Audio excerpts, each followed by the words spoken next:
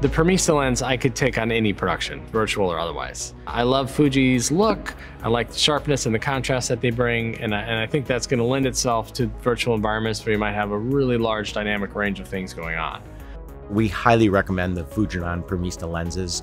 They by far are the nicest looking zoom lenses, and having 4 to 6 setups a day in virtual, you're outdoors, you're on a mountain, and then you're inside a grocery store. Having a lens that can cover lots of scenarios and the sharpness that we expect is a game changer for us. And cut. We're currently using the 28 to 100 Premista lens, and from a producer standpoint, it's wonderful because we don't have to recalibrate every prime we put on. This lens has been on all 4 days. It's going to be on tomorrow. We're never going to change the lens. So Nick, we're going to a 50 mils on the lens. Here we go. FUJINON took a lot of care in creating this beautiful zoom lens that looks gorgeous and works perfectly with the virtual production environment. For a full frame lens, it has a perfect range for when you're in a studio and when you're on the virtual production, because I haven't reached a point yet where I need to be wider or where I wish I had more reach. And so your speed and the rate at which you make the day is going to be better because the focal lengths you got to hit are already there. And you know the optical quality is there because you like the lens to begin with.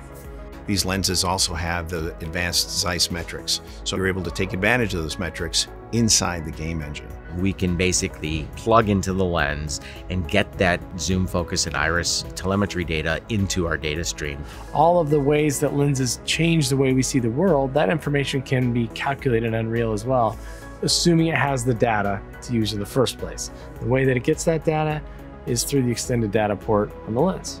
Will you punch in tight as you can on a glass for a second? Today I was on an 80 at one point, I was on a 35 at one point. All those things are happening quickly because it's a zoom lens. The optics are high quality, the lens handles light being thrown at it really well, which is inherently going to happen with virtual production and screens. So it just fills the void of what you need that's all accessible immediately. Directors and DPs tend to be very creative people, have lots of ideas, a lot of last-minute ideas, and we try our best to work at the speed of thought. And having a single rig and not be changing primes out all the time saves a ton of time on production. You're in a creative sense trying to build something here, and you don't want the technology to get in the way. The fact that we can keep these FUJINON lenses on the entire shoot, it's amazing. Not to mention they look just fantastic.